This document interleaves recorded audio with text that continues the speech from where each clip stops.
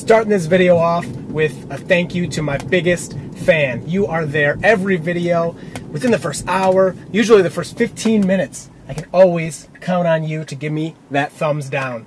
Always that one thumbs down right when I upload my videos. That is some serious dedication. Thank you for that.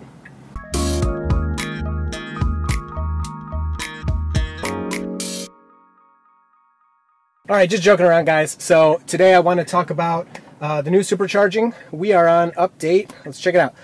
2019.20.2.1. So that's the latest. And just so you know, there will be timestamps down below. I might talk a little bit, but if you want to skip to the kind of charging information, just check the description for that. But I'm going to route us to the supercharger. Navigate to Auburn Hills Supercharger.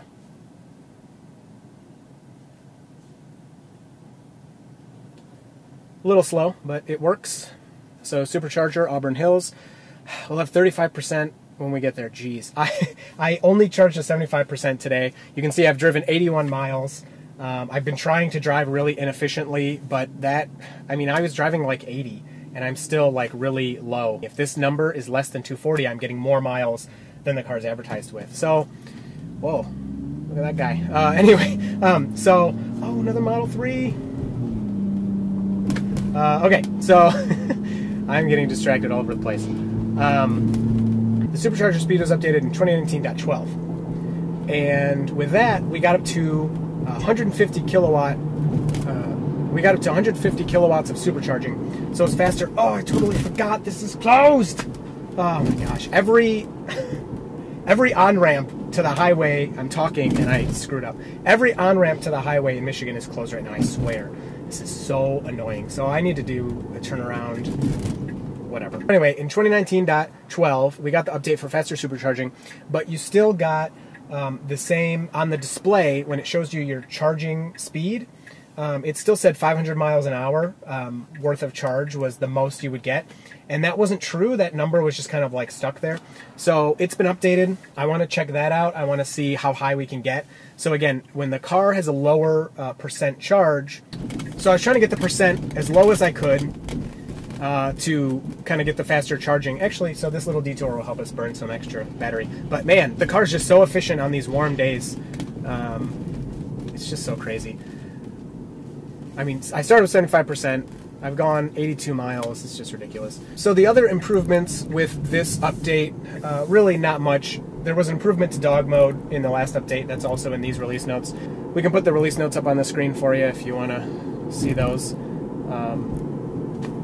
So there's that. So dog mode will now give you notification if you have it on, if you're like controlling the temperature, and you get below 20% battery. It won't just turn it off. It'll kind of warn you on your phone and say, hey, you need to get your dog. And then display brightness was adjusted. I mean, nothing too exciting.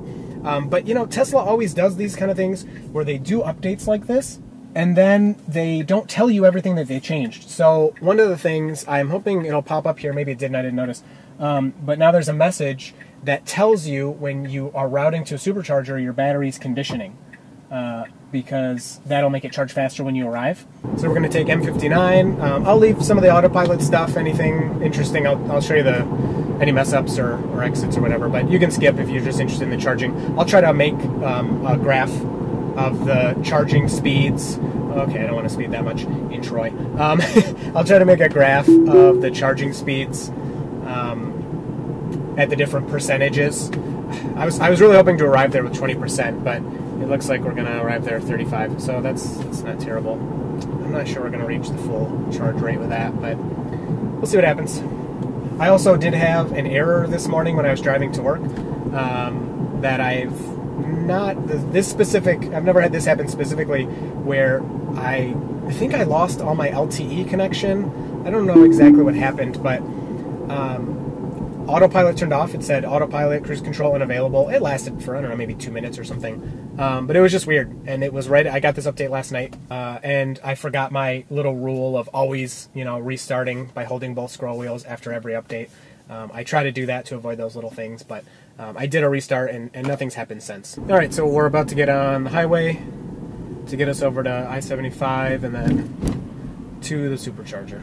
So I have to get us on to the ramp here. the car won't do that. So I will do that. And now I'm not hitting the brake. The car's doing this slowing for me.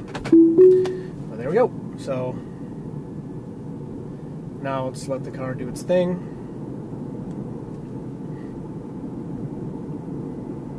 So you can, when you turn autopilot on, just 2 gentle taps, but I've just kind of got used to doing that. So I'll change the speed limit. The car is still going slow because it's a big curve, and then it's going to go way too slow, so I'm going to just take off here. And I want to use up some energy anyway. And we're on, but in the middle of the lines. Oh yeah, you're going to change lanes? We'll see about that. Okay, to follow route. So it doesn't really need to do that to follow the route, but that's fine. I even had earlier, I turned my regen down to low. When I'm coming from my mom's, when I was at my mom's, I left the car in the driveway with the air conditioning on for like an hour or something to just try to use some more of the battery to get lower when we get there.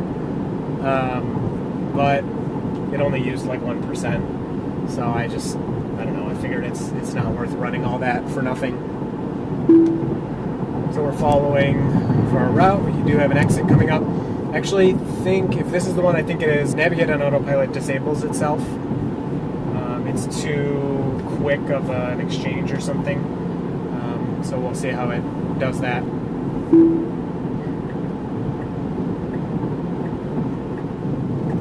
So that's good. We are going north. There is a Tesla following us on Model S. We'll see if that comes to the Supercharger with us.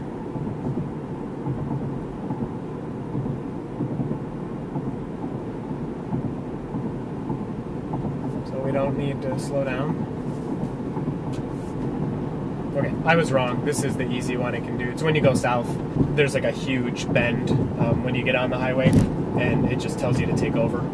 This might be a little confusing for it, but no, doing fine. Construction detected, so that's pretty cool. Wow, oh my gosh, there's a lot of construction here. Geez, I haven't been on this road in a while because all the on-ramps are closed, as I was complaining about. It's okay.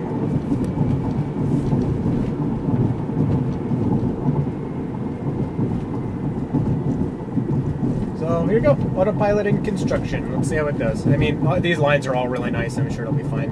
So I want to see that conditioning message. Let's try it again. Navigate to Auburn Hills Supercharger.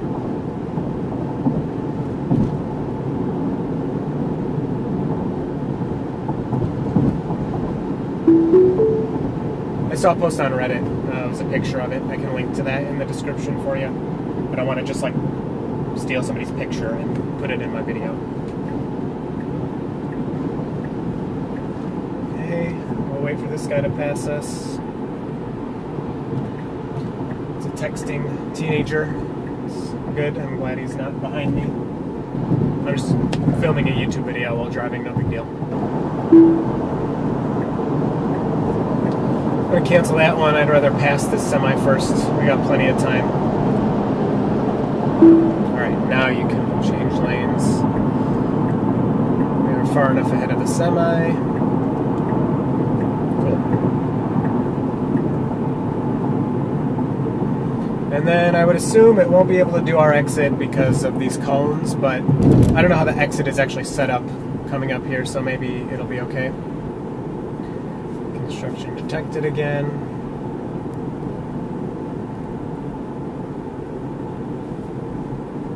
So yeah, it can't do that because that's not where the exit actually is. See, you could, for a second, you could see the lines on the road there where it was supposed to be, and the car can't tell that it was switched. You know, it does have some kind of map knowledge integrated in there, and if it's not where it thinks it is, then it's not going to do it. It's good that it didn't try to just, you know, drive into some barrels, though. It's obviously looking around to see if what it thinks it should do is safe. Alright, so we're pulling in here. We're at 35%. Chargers are right up here. Oh, I just really hope we can hit the full speed. Okay, I'm just gonna get out of this guy's way. He obviously doesn't understand what I'm doing. It's okay.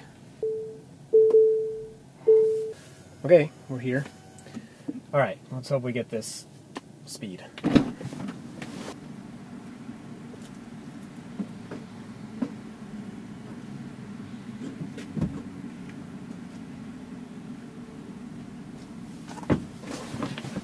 All right, starting to charge.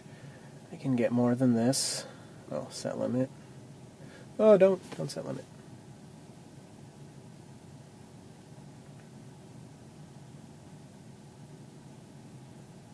All right. Oh, cool. Okay, here we go. So, sweet. All right. I'm not getting 150 kilowatts. I have too much battery. I thought 75% would be low enough. Anyway, we're getting over 500 miles an hour. All right. So while we got this time lapse going, just a quick voiceover. I didn't realize until after I recorded this video that the charging speed at superchargers actually has been increased. So the max kilowatt is the same. 150 is still the max.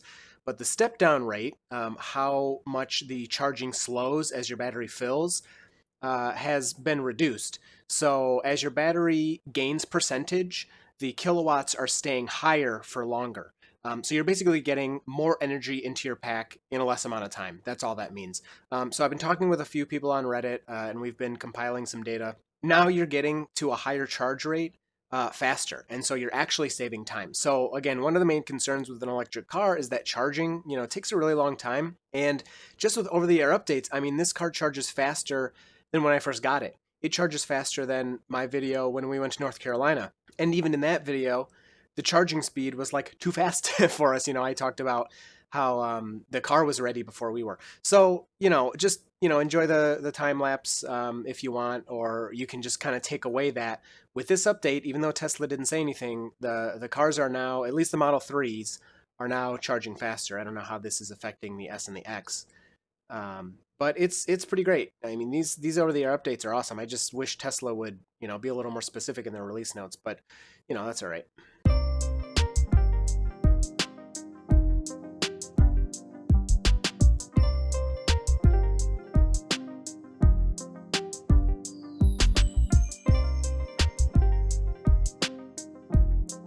That was weird. I don't know what happened, but I heard a little noise, and I just noticed this is going back up. So I didn't see it go down. I don't know how long it was down. I'm guessing for just a second, but all right. All right, so we're almost at 90%. Around 90%, I'm going to take off.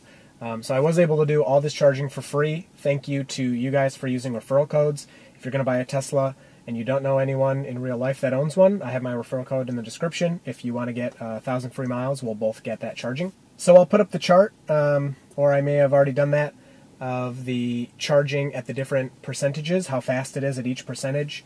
But it's the same as a few updates ago. It is faster than it was when I first got the car. The max charging speed was 120 kilowatts when I bought the car, and now the max speed is 150.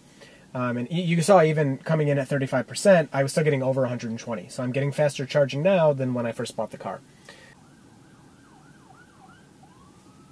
What the heck? That cart is running from the law. But it is nice to get the improved, reading here. I think because, a lot of people, if you're watching this video and me and the kind of the Tesla nerdy people that are really into it, they know that. But you're getting a lot of people now that are buying these cars and they're not going crazy reading about everything just like they would with any other car. And when they see bigger, better numbers like that, it's encouraging. It helps them kind of realize, wow, my car's charging really fast. I don't have to spend a very long time here charging to get where I need to go. So I think it's really nice that, Tesla upgraded this. And we've seen in the version 3 superchargers, there's some other YouTube videos about it, that you can hit over 1,000 miles an hour, which it's nice to see those big, impressive numbers. That's going to be it for this one. If you enjoyed the video, hit like, get subscribed. Thank you for watching, and I will see you next time.